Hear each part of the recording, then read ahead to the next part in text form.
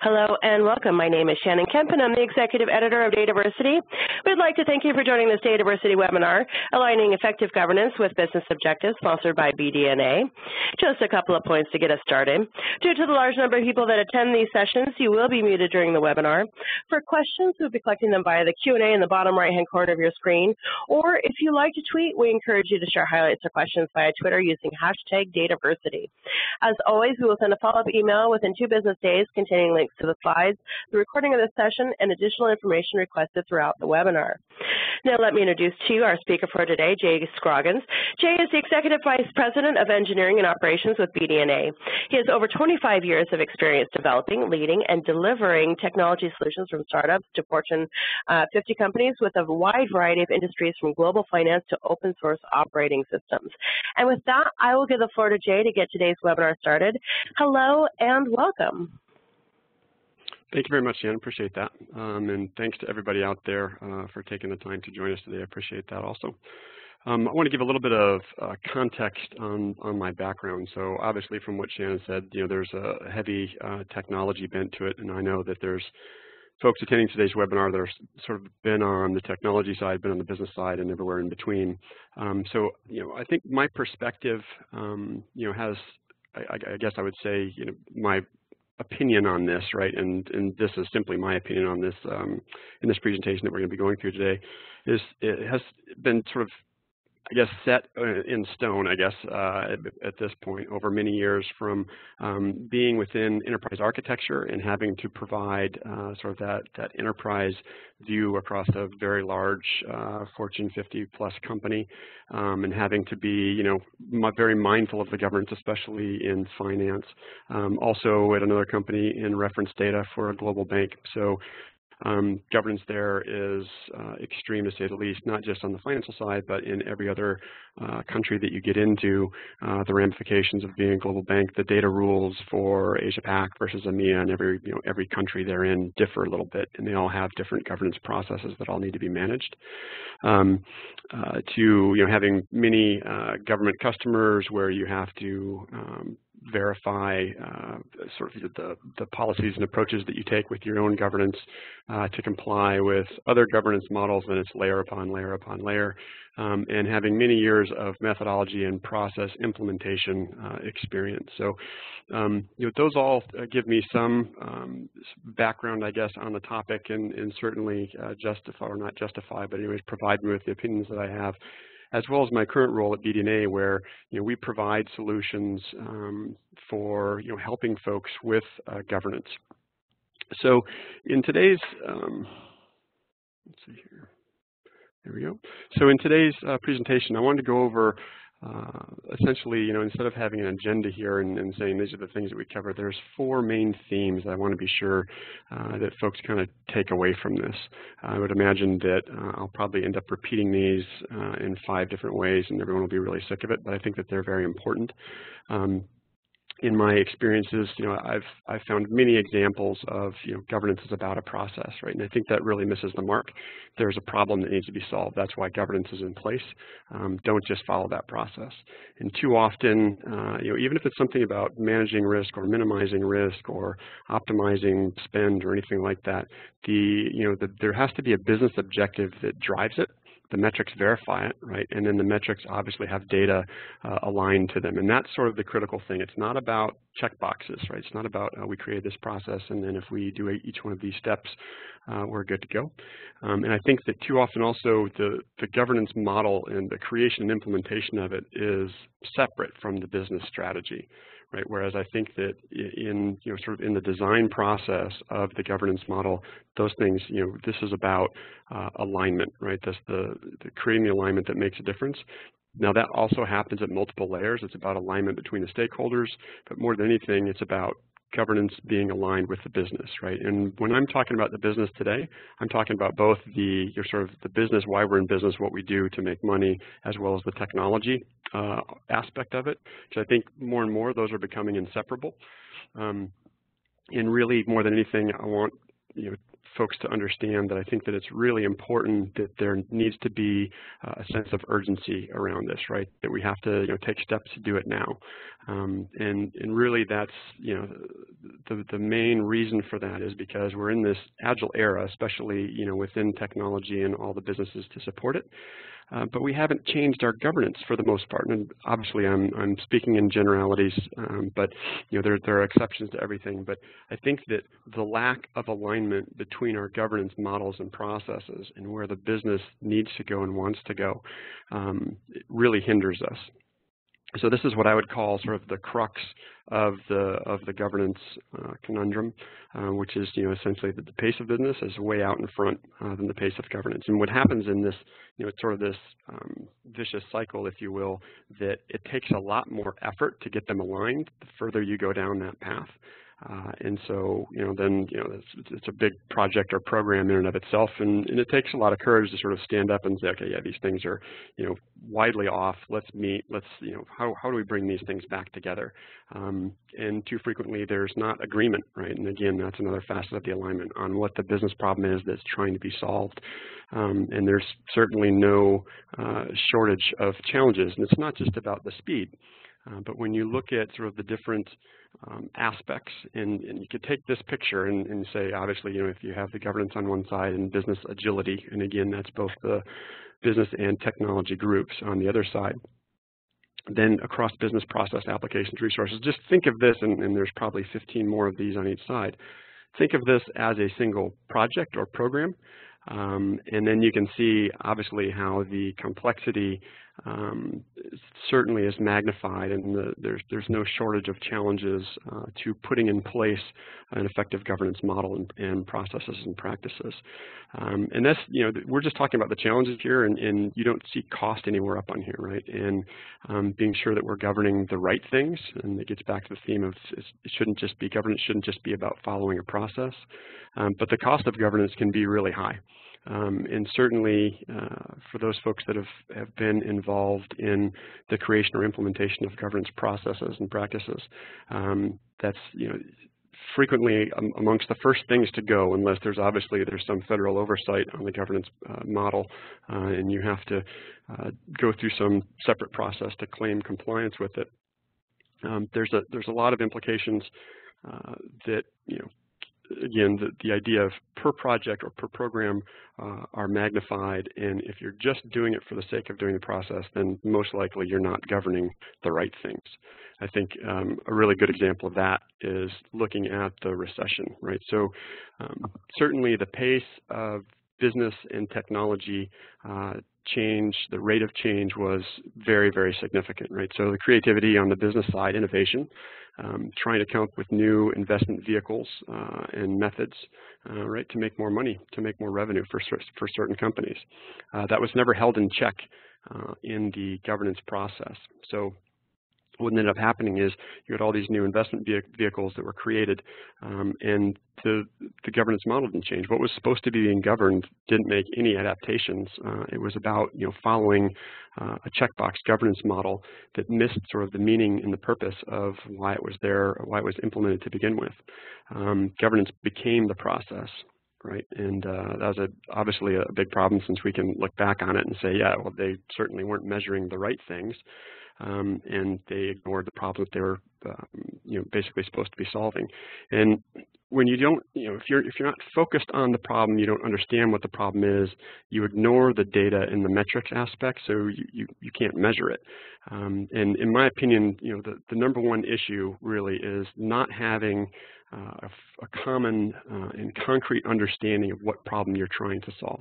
So this is, again, another aspect of the alignment, and I think that you have to put the problem in context of your business, right, in order to make it meaningful, so that people can get behind it and they can understand what their impact is and why you need it. Certainly having the correct representation. Anyone who's been involved in the governance process knows that frequently they become very large, very cumbersome, and there's a lot of people who you can, a lot of meetings, and you're kind of looking around at meetings and saying, oh, I wonder where those people are here. I wonder where those other people are here. I think that's a pretty common issue that happens with governance. Frequently, there do need to be, many stakeholders involved, but I think that more than half the time, in my experiences, it could have been a little bit smaller of a group of stakeholders for sure, and probably would have helped it be more successful, or at least be a little bit more agile and rapid. When you define the business problem, obviously, if you're starting a business of your own tomorrow and your sort of your mission and vision is, yep, we're going to go make money, that's not going to be very effective, and you're probably going to have a pretty hard time being successful in that, unless perhaps you're a bank robber or something like that. I guess that's fairly straightforward.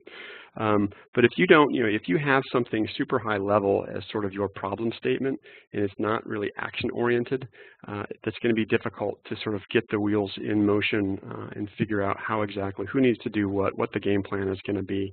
It's very important to make that actionable, and sometimes that means you have to decompose your problem statements, even 2 or 3 different layers, to find out what are those things that need to be put in place, just like you would with a business plan, right? So maybe you start your business plan with, sure, we want to be profitable, we're going to make money, but then you got to ask, okay, how are you going to do that? Why are you going to do that? And then each one of those answers then starts to decompose that problem statement into something that's more meaningful, and then you can start asking, how are you going to do that?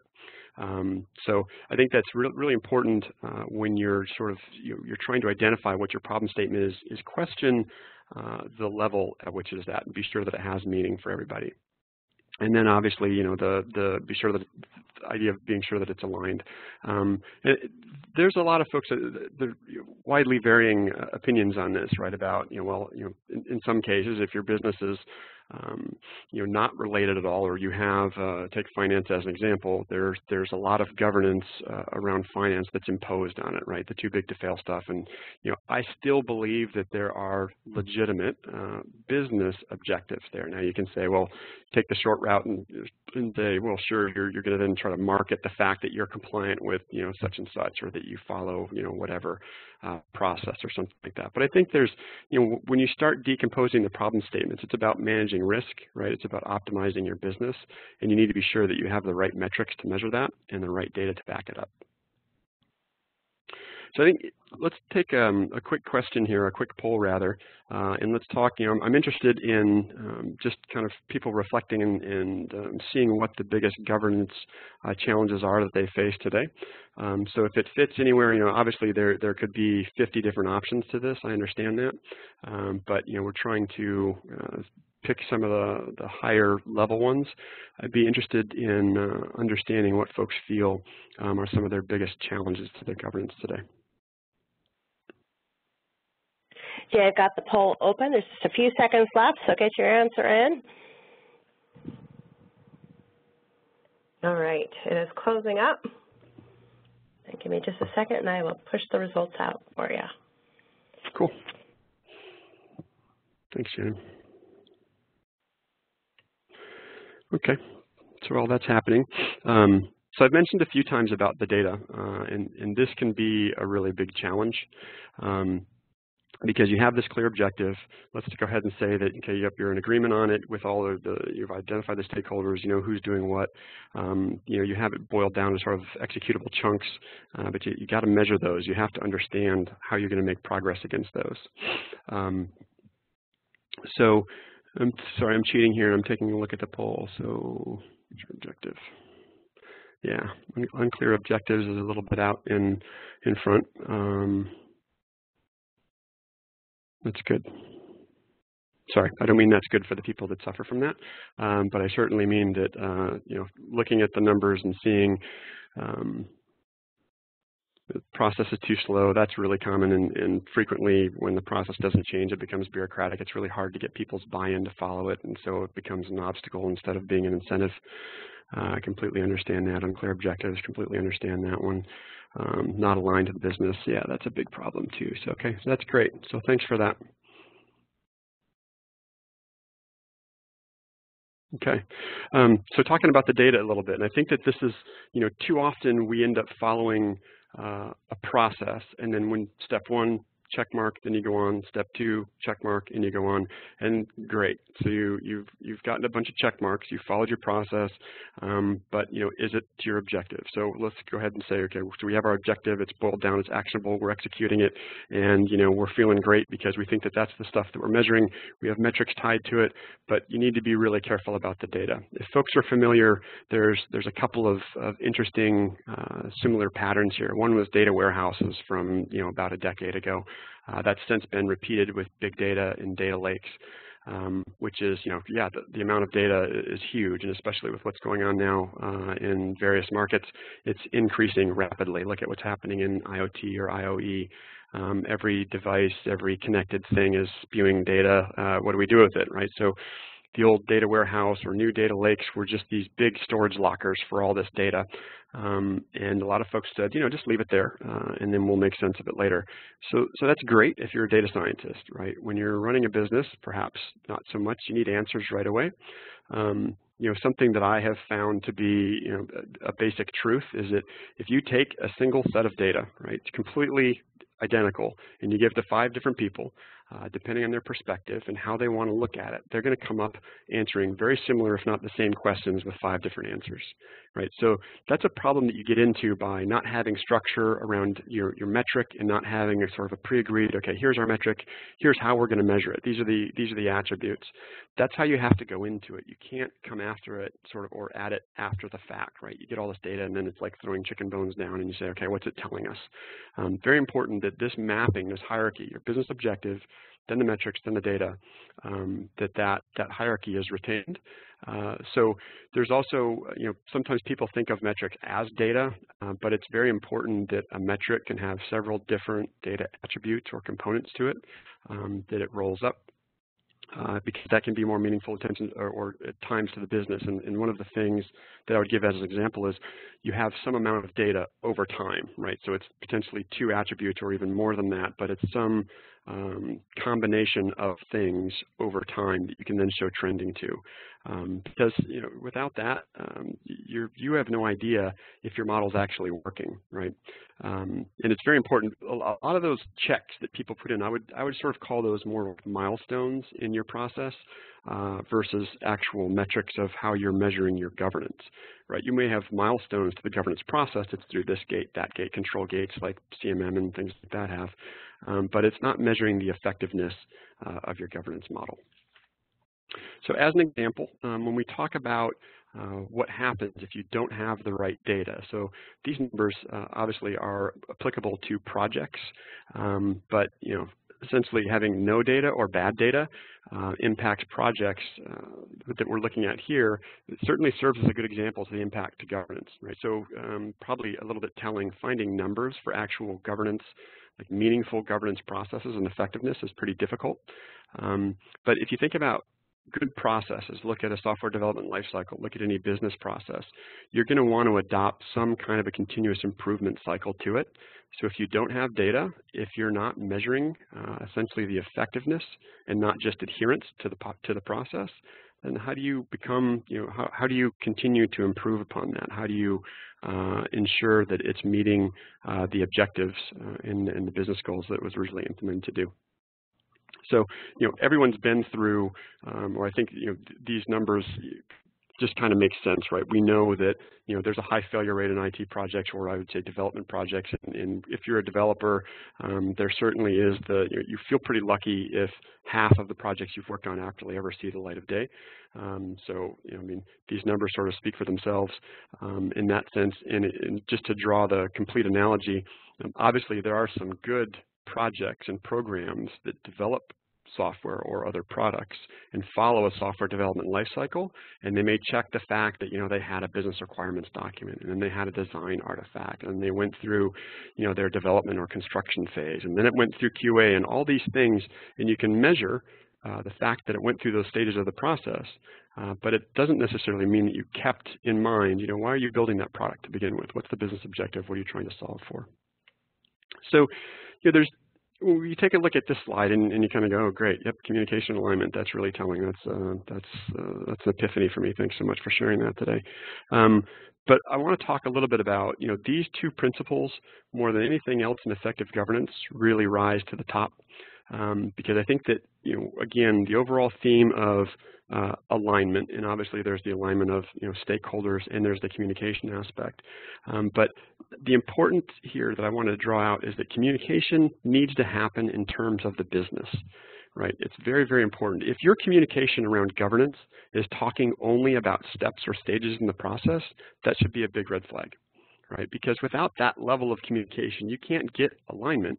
What's going to happen is, similar to the polling question, people are going to see the governance model as a hindrance, right? And they're going to do a lot of work to make your job difficult in implementing it and circumventing it whenever they can, because it's kind of like in a lot of cop shows and whatnot, you have internal affairs, not really liked or loved by internal to the police squad, but they're necessary. So governance is necessary. We have to show certain organizations or compliance to different governance models, but it doesn't need to be an obstacle, right? It doesn't need to seemingly go against the grain of the business.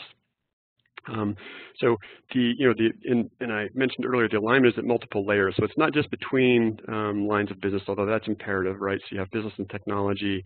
Obviously you have if it is a separate governance group, whoever's sort of running that or the lead for that effort, it's very important that everyone understands what the objectives are and that they're the right objectives. So again, back to the business context and back to being sure that you're trying to measure the right things according to the governance model that you've put in place. And really important here, the right stakeholders. So if you look at, a simple picture, right, that just is basically saying, yeah, it's a balance, right, that's what effective governance is.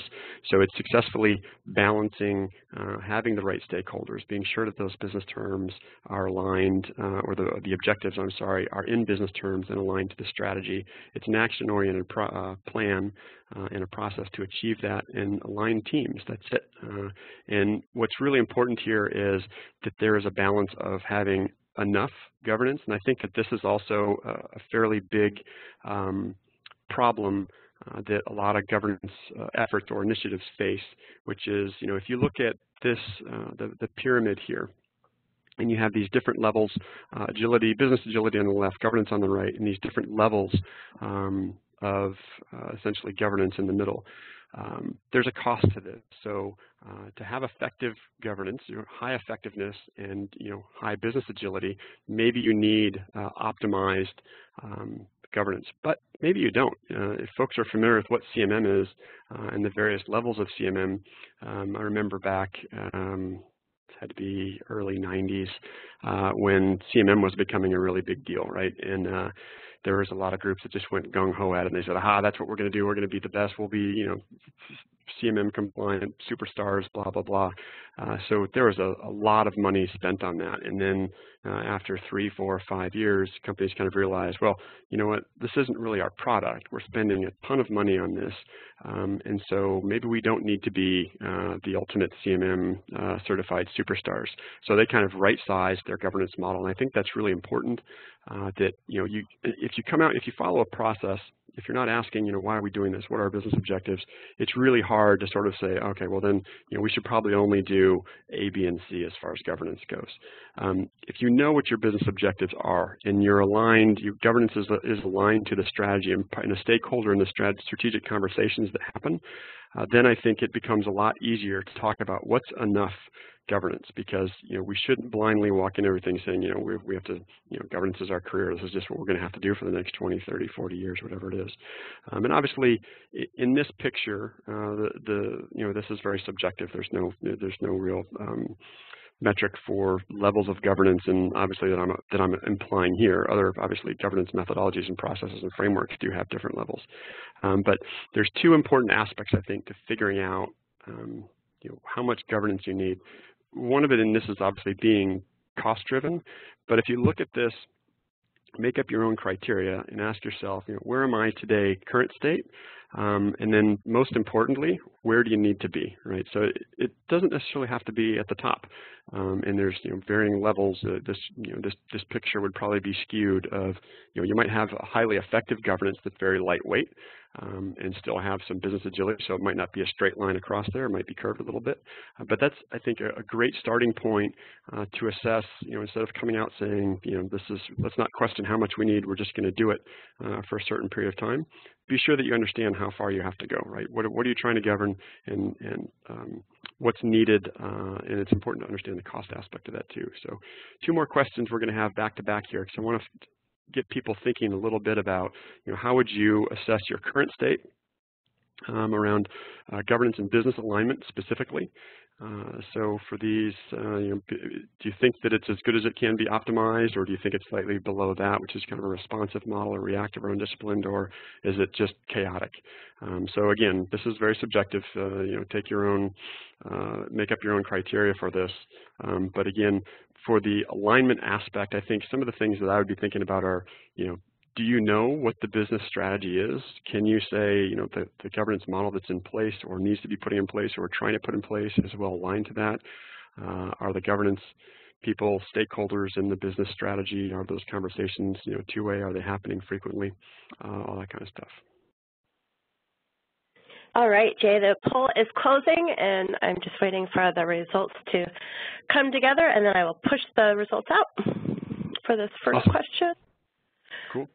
Can I go on, Shannon, to the next question, or will it mess you up? Well, let's, here, let me push out the results for you first, and there we go. Okay, so cool. Here's the first one. Oh, man, no one's optimized. Okay.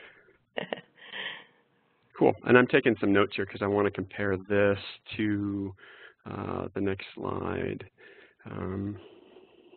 Absolutely. So that's great. So undisciplined too. Okay. All right. Ready for the next one?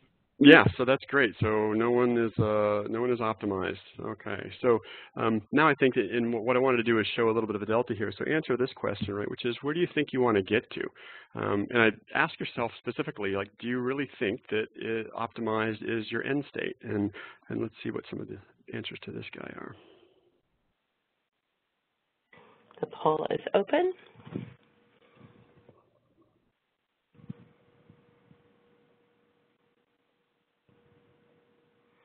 Got lots of people answering. Just a few more seconds, it'll remain open, and then we'll close it up.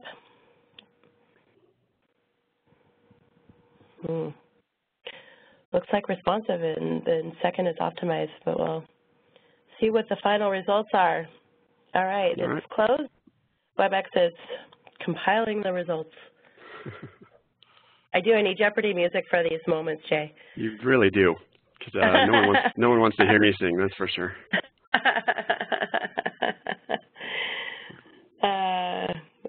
Here we go.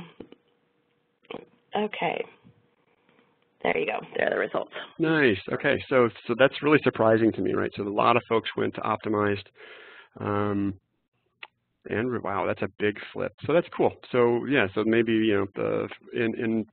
you're asking yourself, do we need to be optimized? Is that, and obviously it depends on what you're trying to govern, what the model is that you're trying to put in place. But that's very telling. I do like the fact that a lot of people are just below the max though too. So that's our biggest getter. That's fantastic, and I think that's really important. And I don't want to sell this point short.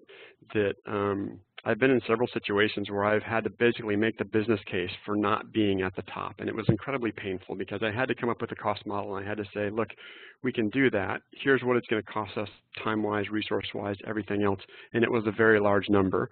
Or we can come just under that, and then this is what our cost would be. And that implementing governance was not our product, right? But it was very important.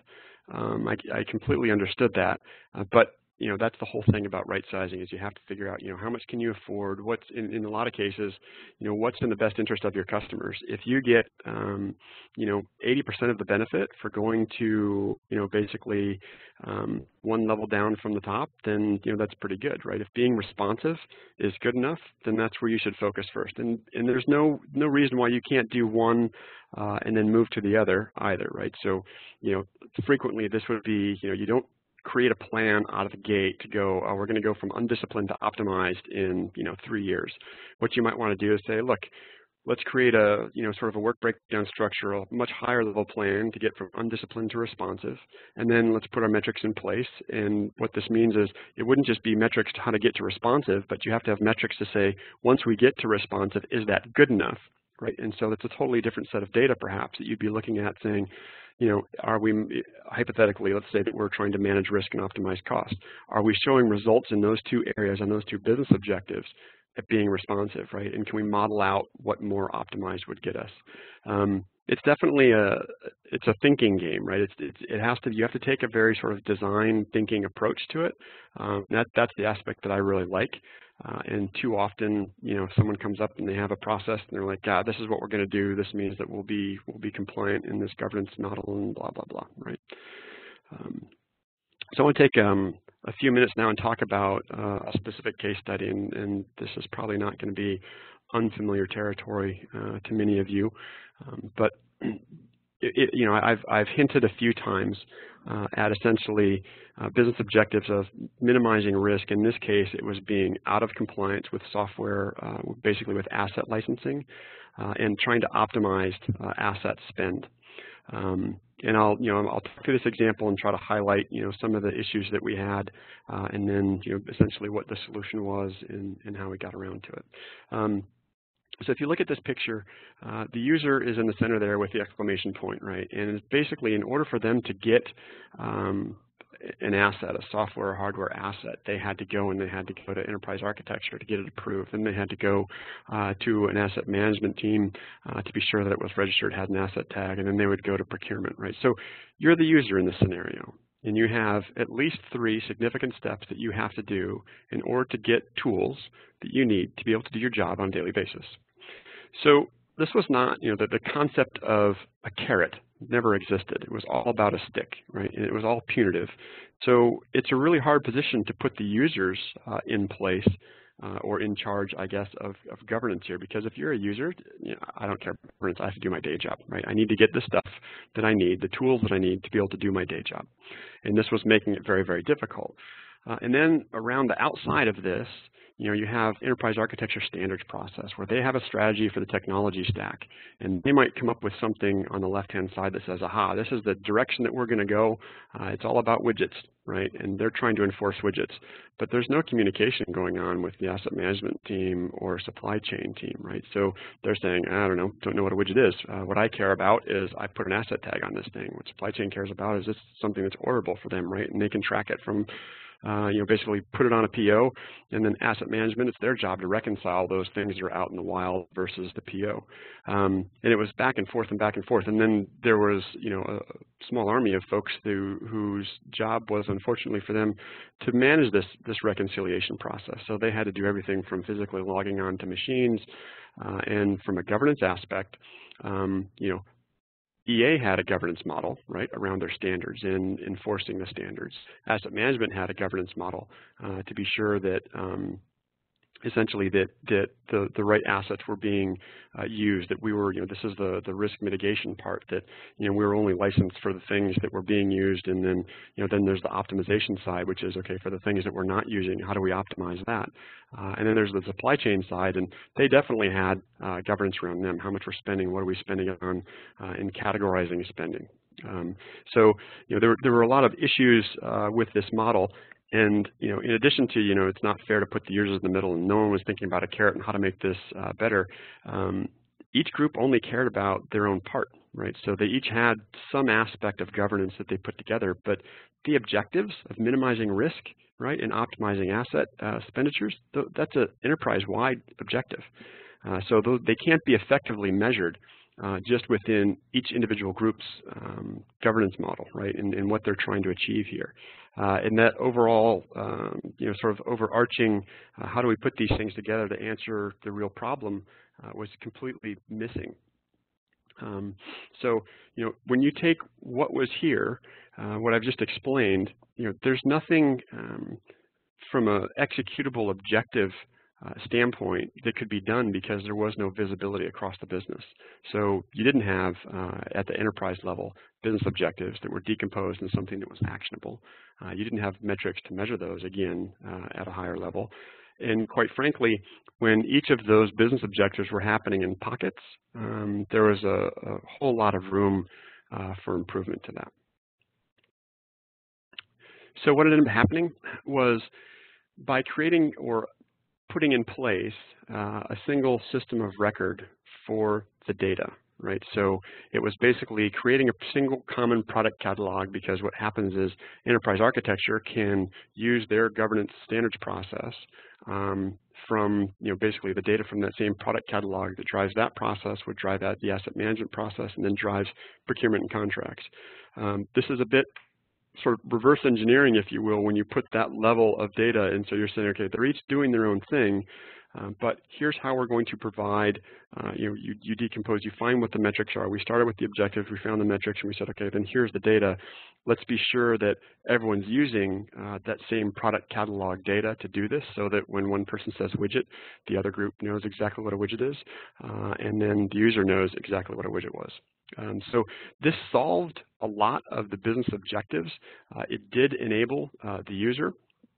So instead of the governance model and other processes being obstacles, an example is a user could then reference, go through the standards process, reference a product that was in the product catalog, and then asset management and supply chain knew exactly what that thing was also. Right, and they knew exactly how to get a hold of it, and so the same notion of that product or that asset could then follow the user through the entire process. That was very meaningful, and not only did that help sort of give the carrot to the user because it ended up streamlining the process, it also helped immensely in the reconciliation process. So previously, you might have 3 different things or 3 different names for the same thing.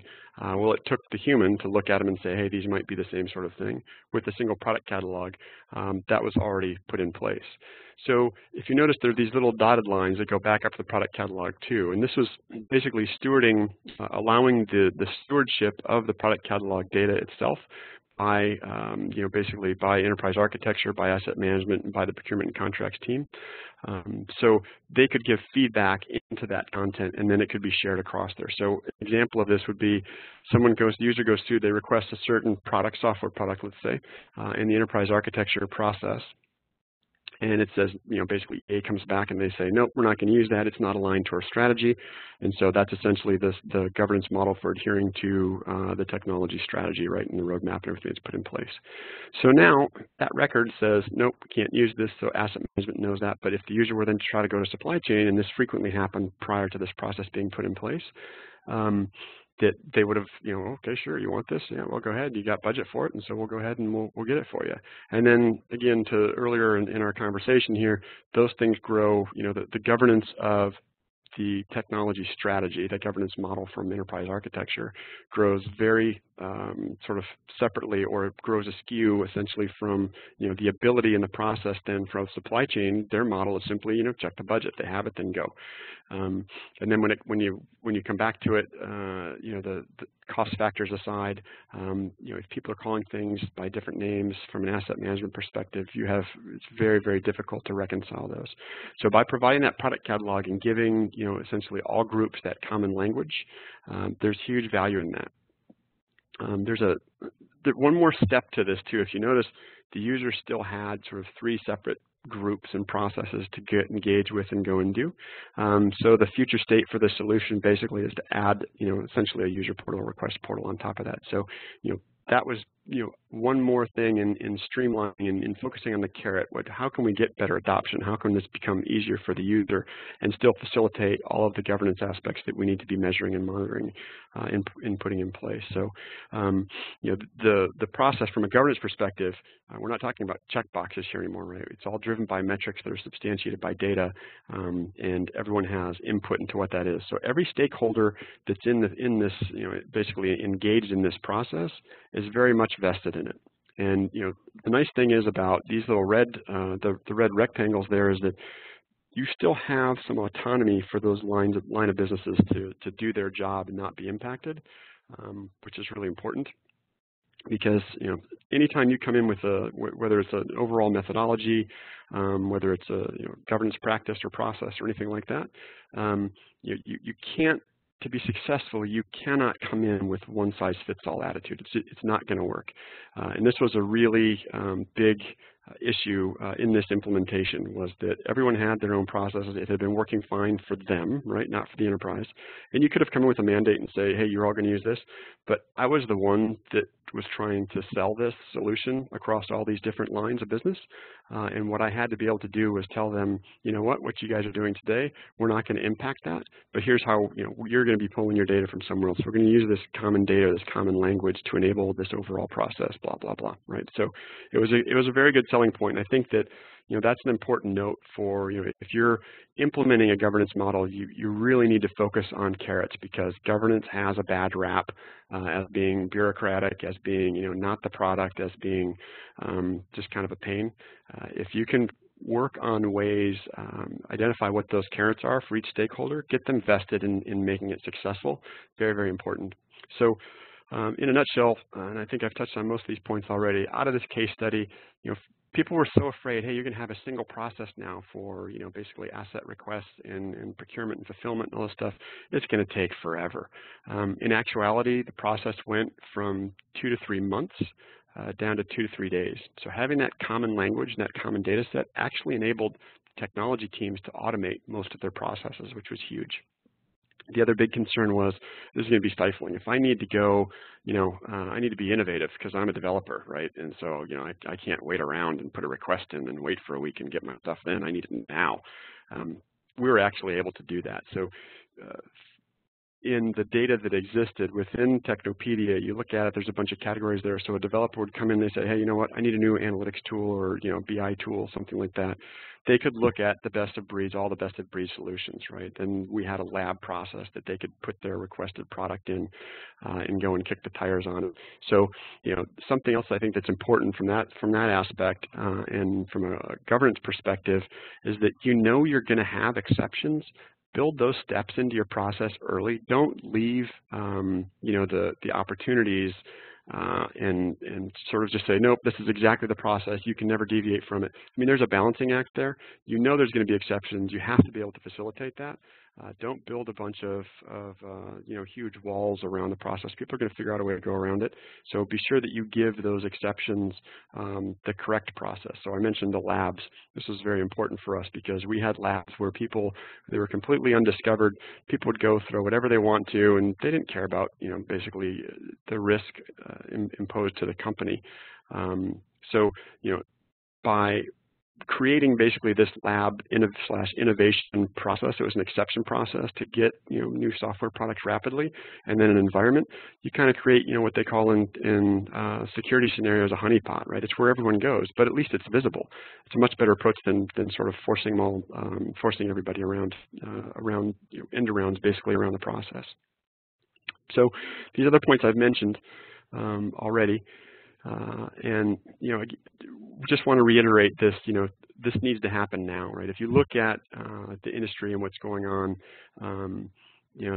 it's not about following a process. If you just follow the process, you'll achieve some value initially, but then as these things grow apart, you're going to get left behind and you're going to become a liability for the business. So you have to look where things are going and see, with the added complexity and the amount of data and stuff that's happening, especially, look at IoT, look at IoE, look at in the medical community, even if if you're wearing some kind of a smartwatch or a health monitor. So if you don't use the application that came with it to upload your data, or if you're using a really significant sort of super one where that data is going to your doctor or to your insurance company or healthcare provider, that's all data that has to be governed, especially in the health area. It's very, very important. So we want to be sure that we're making changes now towards effective governance. And I talked about health and medical, which is obviously a big area, but for current events. So obviously the folks that are aware of what's happened in Pittsburgh over the past 2 weeks is that there are now autonomous cars on the streets of Pittsburgh that you can call up Uber and the car will show up. And I think last week, it might be this week also, there's actually, they're not in the driver's seat, they're in the passenger seat, but there is someone in there, and they have a, this big red emergency button to kill, I think, all the systems. But look at these pictures. So if you look from a user's perspective, this is one thing, right? It's it's an Uber car it's an autonomous driving car that you're going to go ahead and you're going to call up, and it's going to take you somewhere. Great, that's the service that it's going to provide. But think about it from a governance perspective. So think about government, sort of traffic, highway safety and transportation groups, insurance companies, sensor manufacturers, auto manufacturers, software vendors, and on and on and on. There has to be governance, not just in those individual pockets, although those will exist also. This whole, if you're the user, the whole thing is an asset, right? And it's going to have governance applied to it. But then there's all these different aspects to it that are also going to have governance applied to it. So what happens when there's a whole fleet of these cars out there and there's a safety recall? So just think about that from a governance perspective. If they have a governance model to follow, if it's a checkbox process, that's going to be a really ugly scenario. And how do those things interrelate? So if the safety recall, say it's on the tires, right? So hypothetically, they're Michelin tires. So what happens to the sensor manufacturer if that has to get recalled and have the tires changed? What if it doesn't happen? It doesn't get its tires changed. What's the impact to insurance companies? So I just wanted to leave you sort of with that thought, really about the complexities of what's happening in the world and why it's so important that we get effective governance models in place. And just to kind of revisit the takeaways, I told you I'd make you sick with repeating these. But very, very important. Identify what the problem is, right, and be sure that you have decomposed or composed, right, rolled up or rolled down to the proper level, what the objectives are, that those need to be driven by metrics, and that you have to have data to verify them, right? Very important. Governance models should have continuous improvement loops in them. You can't do that without the data. You can't measure it. And be sure that governance understands what the business strategy is. Don't expect to be invited to the meeting. Ask, how can governance help? How can it be a catalyst to achieving the business strategy? It's probably not at the top of the business strategy presently, but I think some good creative thought will get it there. And obviously, the time is now. So I appreciate everyone hanging on and listening. And I think with that, let's, Shan, you ready to open it up to Q&A? Absolutely. And just to answer one of the most common questions that we receive, I will be sending a follow-up email within 2 business days with links to the slides and links to the recording of the session to all registrants by end of day Thursday. So a couple of questions are coming in, and just submit your questions in the Q&A in the bottom right-hand corner.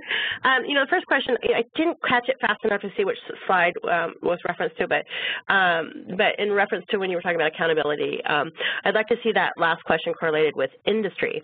I'm in government, and we have a high level of accountability. Sorry, so I'm not understanding exactly what the question is. That they want to see how accountability relates to industry? Yeah. Okay. How accountability relates to industry. Well, I think that accountability, regardless of what the industry, the accountability aspect has to be built into the governance model. So, and if I'm not getting the right question, I apologize. But unquestionably, when you have stakeholders, that's where accountability starts. So diagnose, when you're going through that process of saying, here's what the business objective is, here's how we're going to make that actionable, blah, blah, blah, blah, blah, here's my stakeholders. Those stakeholders have to come away from that understanding that they have skin in the game. That's why you have to keep that, the right sizing, not just the level of governance, but also right sizing the stakeholder group. The larger you make those groups, the more problematic it's going to become, the less agile the group is going to become. So that's very, very troubling. If they don't have skin in the game, right, and they don't have accountability, whether your process is to make a RACI diagram or anything, like that, you really have to question why they're there. Because they're, I've been in painful, just scheduling a recurring meeting is, basically it takes an act of God, right, just to get calendars to align and have some kind of recurring scheduled meeting. So I would say, again, if I'm understanding the question correctly, it has nothing, accountability, doesn't have much to do with the industry unless you're rolling it up and you look at that, like the autonomous car example. But if you're talking about accountability from the group driving governance, that has to be taken into consideration, and a RACI diagram is one way to do that when you identify who your stakeholders are. Yeah, and the questioner goes on to explain that was about regards to the polling about the level of governance optimized to chaos is what they were specifically referring to. Okay. Well, yeah. Yeah, so sorry, I might have missed a little bit of that, right? So I think that's yeah. So again, but there's several different layers of accountability even to that, right? So when you go to when you're at optimize or down to response or reactive, undisciplined, and chaos, you have no accountability if you're following a process, right? If you're just sort of checking the check boxes and say, yep, we did step 1, yep, we did step 2, yep, we did step 3, this still gets back to the stakeholders, right? Being sure that who's accountable for the correct level of governance has to be a question that you have, or a question that's asked early on, right? Where do we want to go, and what does each one of those mean to us? So if your business objectives, if you outline, you have 2 or 3 different business objectives, you decompose those things into actionable, they're higher than a task level, but they're actionable, directional things that your statements that you're making that you're going to go and do that you can measure, right, with some kind of metric. So you have to, at that point, for the accountability aspect, you have to be sure you have those right stakeholders involved and then drive it from that way. And I think everyone has to, part of the alignment is getting sure that people understand, here's where we are today, try to get agreement or some kind of consensus on it. Here's where we want to go, right? And you may have some different voices there, but I think everyone has to agree to what at least that first measurement's going to be. The next question coming in is, the questioner says, I'm working on a project and don't think it's in line with the business objectives of the organization. What would you do in my shoes to validate my assumptions? Should all projects fall within the governance plan? No, I don't think that all projects should fall within the governance plan. I think that, what you want to do, what will end up happening is your governance model will become a Swiss Army knife, right? And it's going to lose its effectiveness, and it's just going to become a process if that's the case. So I would pick, I think there's a lot of different ways to approach it. You could boil it out to, you prioritize projects just like you prioritize requirements for a given project based on who the customer is, whether it's the core competency or not, sense of urgency based on business criteria, blah, blah, blah. I mean, there's a million different models that you can make up to be able to do that. Everybody should have absolute right to question what it is that you're doing and how it relates to a given project, right? I would, if you're in an environment that doesn't allow you to do that, that's sort of a different, much larger problem. But everyone should be asking that, right? Don't just sort of say, oh, well, this is what I do, and here's our process, so I'm going to follow that. I think it's a great opportunity, and I think that all businesses would very much value the fact of someone asking that question, because it's going to perhaps expose risk of the current model and how it's not actually measuring the right thing. I think that that's been proven over and over. The examples I gave, certainly of the financial crisis, is I think that's one of the best ones that I can think of that sort of really stand out. How is governance solution funding agreed across multiple stakeholders? For example, product catalog. Did you say funding? Yes. Okay. Well, that's going to be highly variable depending on the organization and the company that's doing it, and whether, normally, most companies, I would say, I'm sure there's a lot of exceptions. Everything from OpEx, CapEx models to, who the primary stakeholder. If someone has to be look at reference data within investment banks as an example. Well, it's the arm of the investment bank that has to pay for governance and has to be able to fund it. That's absolute, because they're the ones that are going to be audited on that stuff. So that's going to widely vary depending on what the project is, who's the sponsor for it. If it's corporate, then it perhaps comes from the same budget, and maybe your company is large enough to have a dedicated governance and risk group. I know there's several of those that exist. They have their own budgets that I've been exposed to. So sorry, not a great answer, but there's a wide variability to that. Yeah, we could probably have a whole webinar just on that question. Yeah, I think so. Perhaps this person asks, so the questioner is referring back to the first question and just kind of going a little bit deeper, whether or not certain industries are more governed than others, and if so, why and how do you up the accountability in a specific industry? Yeah, so unquestionably there are, and certainly using the example from the recession, and I have a lot of battle scars from being in financial tech companies or fintech companies, but unquestionably the level of governance and scrutiny is much, much higher. And it's really hard in those companies when you're involved in those projects or programs to really think of them as, what's the business benefit to this? What's our business objectives? Like you're saying, well, no, we have to check a box for the government, right? Because we're going to get audited and blah, blah, blah. But you still, you have to take a stance of saying, okay, well, unquestionably, looking at what a lot of people, the price that they had to pay from the recession, there's a completely legitimate aspect to minimizing risk for our customers, and certainly you want to provide the best products possible. From an accountability perspective, we're bringing that back up again. The accountability is, it has to be, the accountability has to be to the overall team.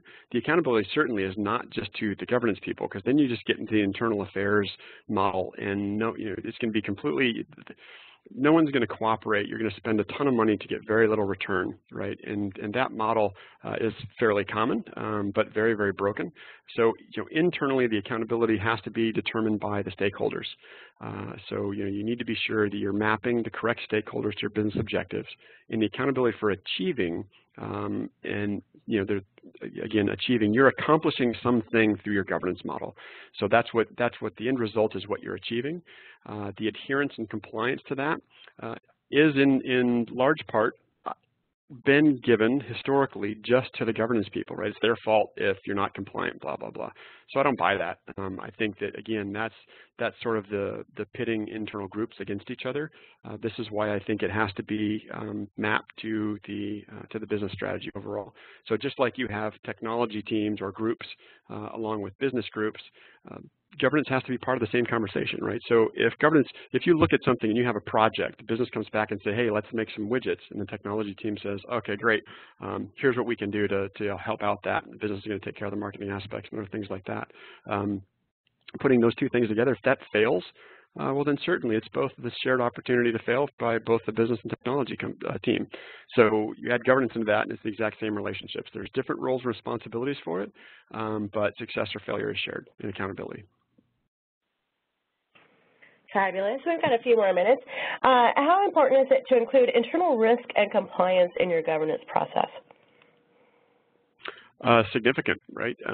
So I think internal risk and compliance in a lot of groups that I'm aware of, they're the same folks that have other or that oversee other governance aspects. And so they'll have some governance models of their own, and they have slightly different business objectives that are driving those. But in large part, and something else to be aware of is that when those risk and compliance groups, again, if you take this, I really propose the exact same approach, right? So, risk, if you're minimizing risk for your end customers, or minimizing risk to a certain group within the company, which results in faster time to market of products and things like that, right? That's the level of business, of the highest level business objective that you want to try to get to. So when you look down from that, if we can, when you're questioning what the business objectives are, understand, okay, maybe if I have a risk and compliance group that has a set or one or two governance requirements or governance models that we need to apply, and then if you're in a large enterprise, maybe there's an enterprise architecture group that has some other ones, maybe there's somebody else. You should take inventory of what those are and see if by chance that they can be combined at all to simplify them, because the more layers of that complexity that you have, I guarantee you there is a direct impact to your time to market, and unquestionably from customer support and everything else, you are losing a significant amount of agility with every aspect or layer of complexity that you're adding. So I think that, again, I'm not trying to I know that it's difficult. I'm not trying to say that it's not by any means or oversimplify the problem. But again, for the sake of the business, if you can look across different groups and look at what the implication or who is expected to follow those models and simplify them, then the business can benefit a great amount. Sure. And would you involve them right away, or what stage of the process should they get involved? I'd involve them right away. Right? I think it's really important that that identification of the stakeholders is really critical from the absolute get-go, from the very first step, because they're going to have, it's going to take a while to get agreement, number one, but also then there's the aspect of, well, if you only have certain governance models and that's all you've done, and we're proposing perhaps combining them into one thing to lessen the impact and the cost, you might be changing something, you might be coming up with something different, and that's going to take some time to do. If you don't involve them unquestionably just from a relationship standpoint, they're going to be much less likely to actually sort of join in the fun, if you will, and collaborate also. Well, perfect timing, Jay. We are just coming up to the top of the hour here. Thank you so much for this fantastic presentation. And thanks to our attendees for being so involved in everything we do and asking such great questions. We just love it. Just a reminder again, I will send a follow-up email within 2 business days with links to the slides, links to the recording of the session, and any additional information that you guys request, send my way. And thanks to BDNA for sponsoring today's webinar. I hope everyone has a great day. Thank you all so much for the time. Appreciate it.